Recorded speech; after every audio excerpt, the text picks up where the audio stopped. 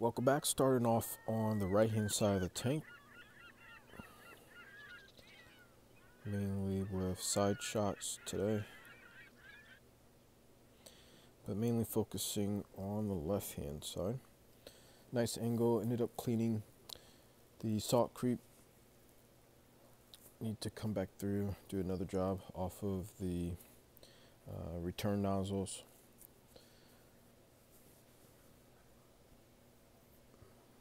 New return pump provides a higher flow, and so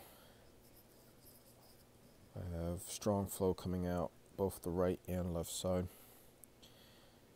About 300 or so gallons per hour is flowing through the sump. All corals are doing well. You'll see in a moment that it's just the toadstool that hasn't opened yet. All other leather corals, mushrooms, LPS, and the SPS are doing fine except for that one coral. It usually takes it a while to adjust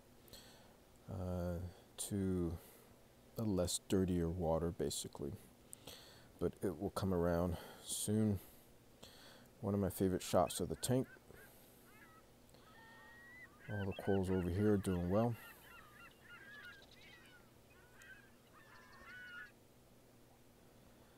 Couple close-up shots of the fish. It may start venturing due to those two recent deaths. I guess fourth quarter of last year, maybe sooner, but I noticed in the fourth quarter of last year. So I'll probably start looking at maybe adding some new fish here coming up next month. Yellow frog spawn is open. Today I did dose one full dropper. It's also Wednesday, so I dosed the Red Sea coral colors. I'll do 2 to 3 mils each after the lights turn off. I'll drop the rest of my water parameters in the description below. And Sinularia seems to have branched off a little bit. Looks like it's splitting. And